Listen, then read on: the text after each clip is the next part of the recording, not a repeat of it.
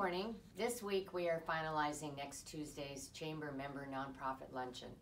The Assistance League of Huntington Beach will be our featured speaker. President Hetty Knight and Vice President of Philanthropic Programs, Laura Sizdek, will talk about what they do as an organization and more specifically in Fountain Valley. We have 8 of our member nonprofits who will have display tables. I'd like to thank the Assistance League of Huntington Beach, Fountain Valley Rotary Club, and Fountain Valley Schools Foundation for sponsoring. Don't forget to save the date for the May 11th legislative breakfast.